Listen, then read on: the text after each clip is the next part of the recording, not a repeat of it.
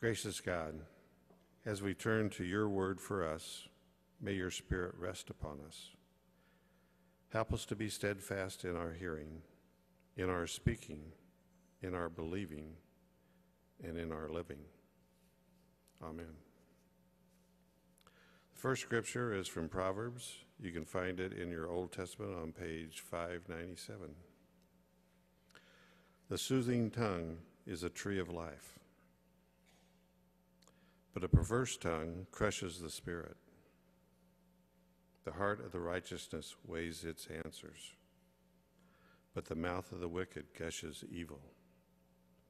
Whoever would foster love covers over an offense, but whoever repeats the matter separates close friends.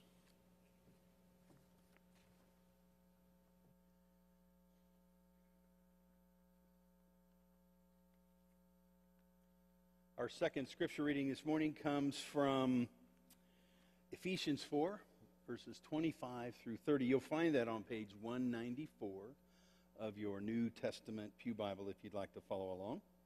Let us listen for the Word of God. So then, putting away falsehood, let all of us speak the truth to our neighbors, for we are members of one another. Be angry, but do not sin. Do not let the sun go down on your anger, and do not make room for the devil. Thieves must give up stealing. Rather, let them labor and work honestly with their own hands, so as to have something to share with the needy. Let no evil talk come out of your mouths, but only what is useful for building up as there is need, so that your words may give grace to those who hear. And do not grieve the Holy Spirit of God, with which you were marked with a seal for the day of redemption. Friends, this is the Word of God for the people of God. Thanks be to God.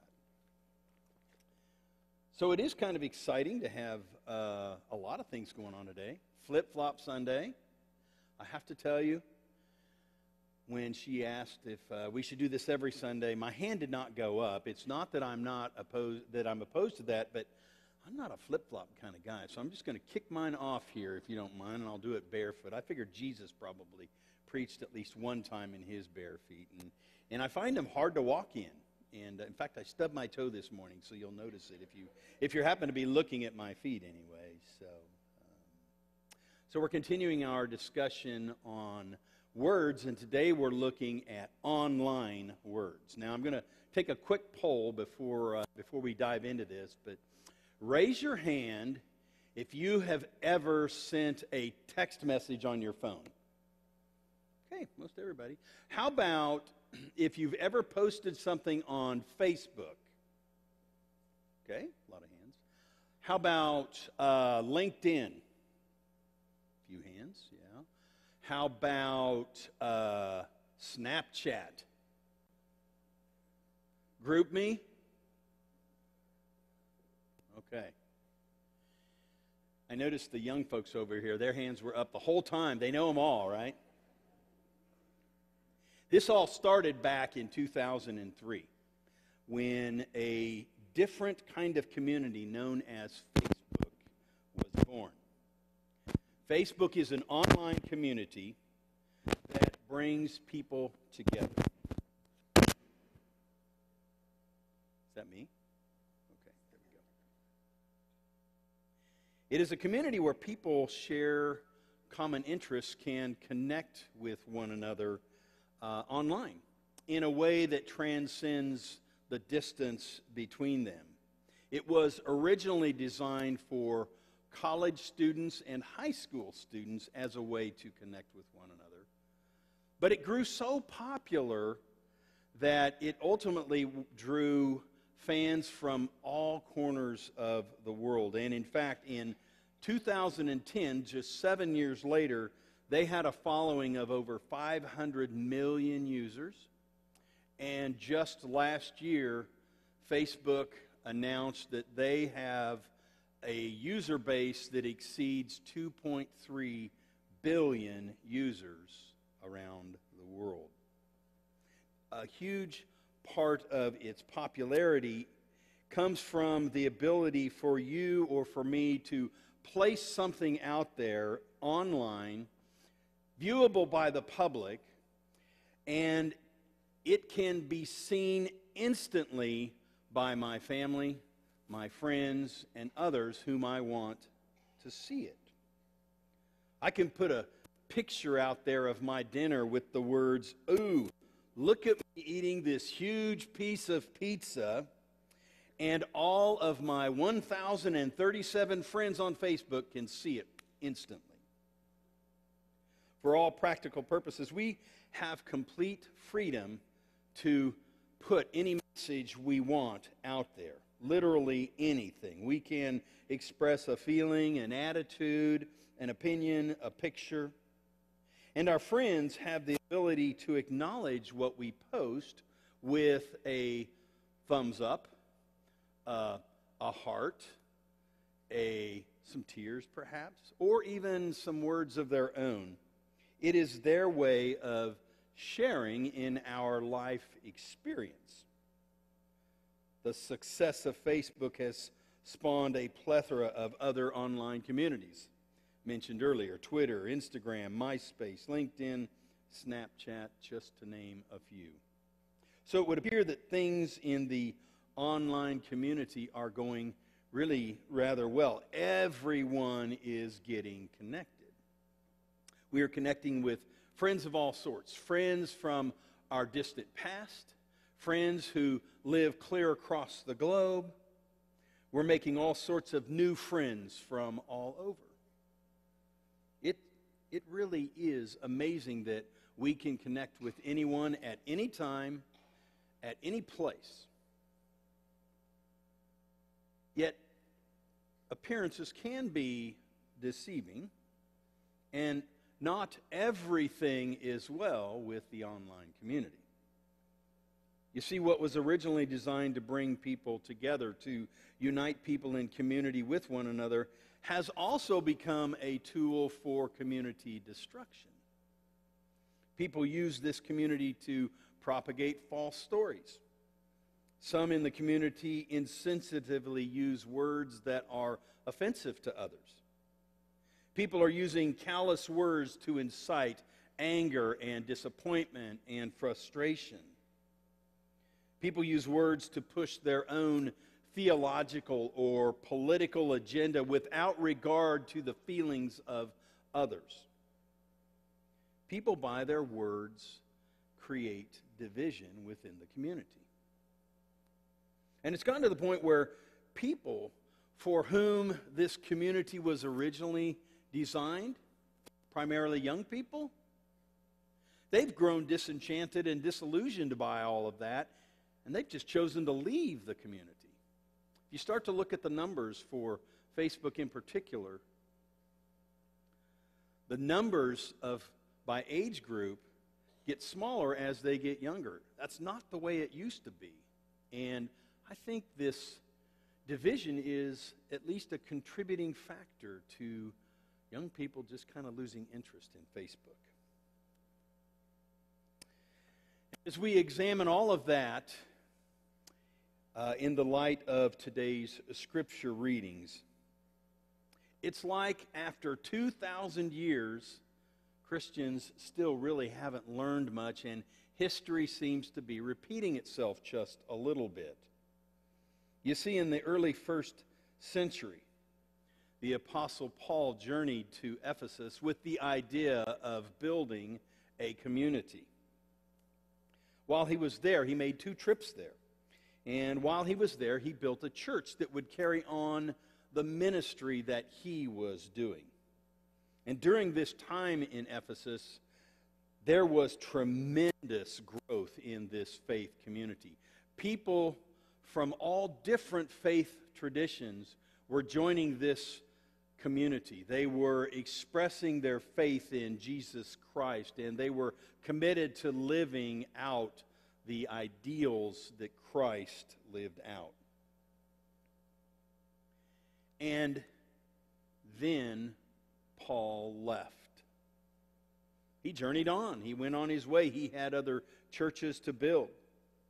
And with his absence, Members of the community began to revert back to their pre-Christian moral standards, and these lesser moral standards began to define their conduct. And others in the community, they didn't like that. And they were very vocal and angry and vicious in expressing their dissatisfaction with the way you live your life. People began fighting amongst themselves. And in this letter to the church at Ephesus, Paul makes a dramatic appeal, summoning the reader to rouse from their moral laziness. He calls them to once again be transformed by the Holy Spirit and to live in the light of holy living. Paul exhorts them to speak truthfully and to speak carefully. Don't speak maliciously.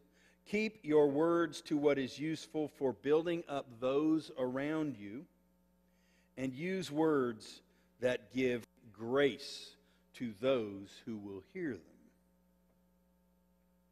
If you look at the cover of today's bulletin, you'll see an illustration that I think captures the sentiment of today's scriptures. When you're about to say something, whether it's online or elsewhere, think. And it raises an important question. Does my online behavior accurately reflect my desire to love God, love my neighbors, and live with purpose?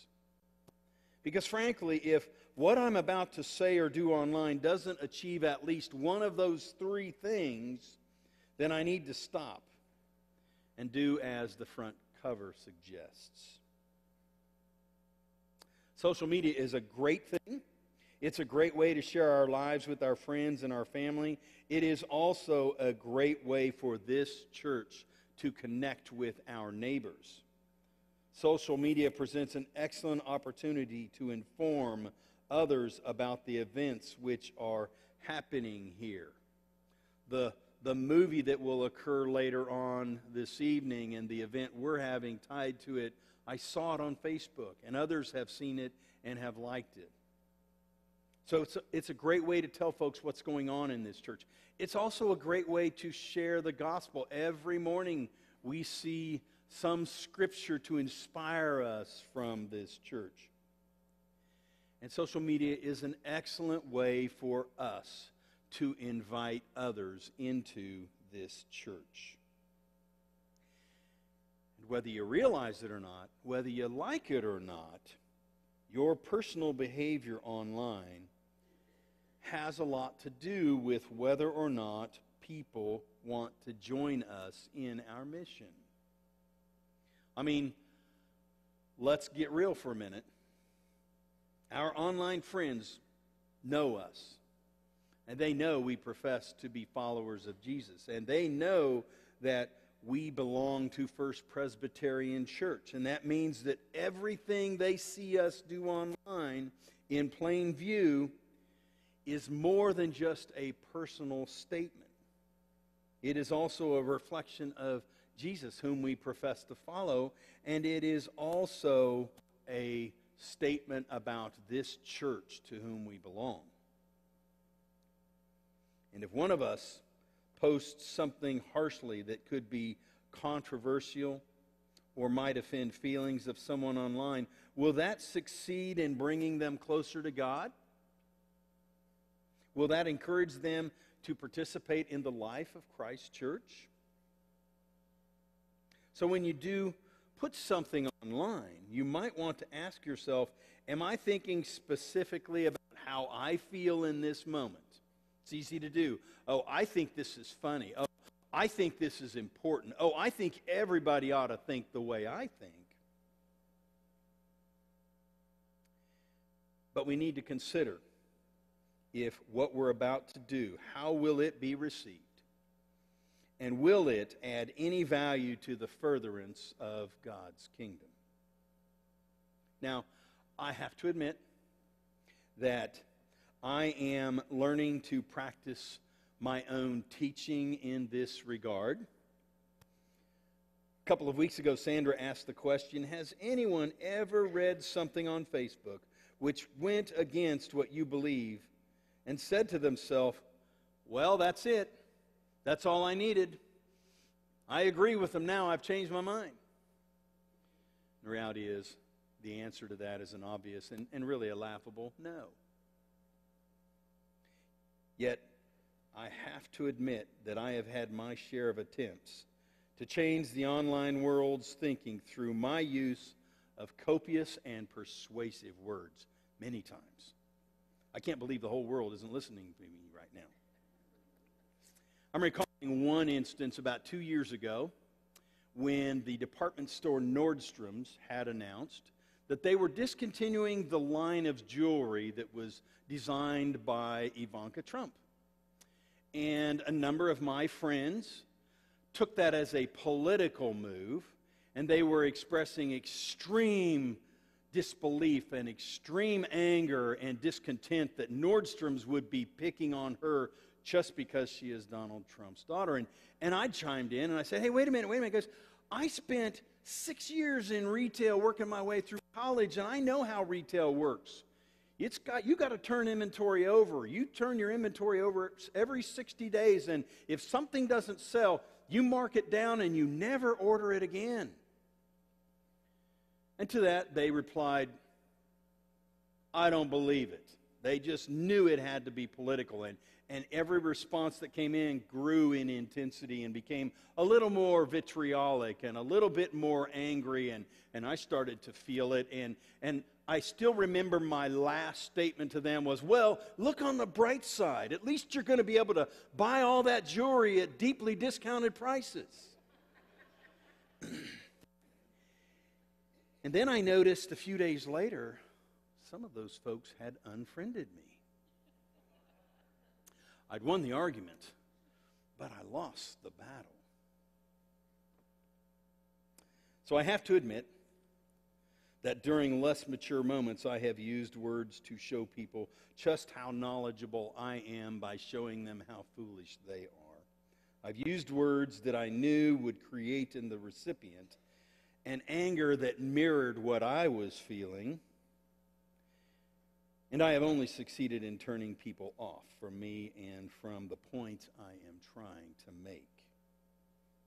Sometimes people get the idea that preachers are immune to such traps, but I'm here to tell you that go ahead and put me on that pedestal, and I assure you I will knock myself off of it. The truth is that when a person reads words which in their view are controversial or hurtful or dishonorable, they retreat to their original position and become further entrenched. I'm stubborn. I believe what I believe. But my mind can be changed. For example, over the past 30 years, my perspective of alternative lifestyles has changed. It's changed a lot in ways that I never thought possible. I was raised in an era when LGBTQ people were expected to remain hidden and silent. LGBTQ people were given labels and not allowed to talk openly about who they are or who they love. But my perspective has evolved, and it continues to be shaped not by hurtful words, not by personal attacks or words which anger me, not by people making me feel inferior because of how smart they are, and not by people pushing me to see their perspective. My thinking has been changed by people I love, trust, and care about. It is my most trusted friends and spiritual leaders who have shaped my thinking in that regard. Nearly 20 years ago, I received an email from a young man who had been part of the church youth group that I was leading. After his youth group days had passed, he, like a lot of people, went to college, got a degree, got a good job in Kansas City, and we stayed in contact a little bit over those years, catching a Royals game once or twice. And one day he sent me a note to tell me that he was moving to San Diego to attend law school. But that wasn't the real reason he wrote me. In truth, his email was his way of telling me that he was coming out as a gay man. And as I read his note, my heart was just crushed when I got to the part about how for so long he had lived in fear of being who he is, and about how hurt he felt from the attitudes of small-minded middle America, as he termed it. Sitting there reading his note, I racked my conscious brain, hoping, praying that I would not recall an insensitive comment or a joke at his expense that had ever come from my lips. Concluding his email, he simply said, "So I write you because your friendship has meant a lot to me over the years, and I hope this doesn't change anything for you. I haven't changed, but I might have changed in your eyes. So I finish up this email with hope that our friendship continues, but with understanding that our friendship might not ever be able to be the same."